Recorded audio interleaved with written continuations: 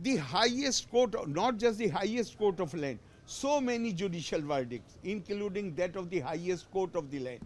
The timing, all these things will have to be taken into consideration. This is the time when India has assumed G20 presidency.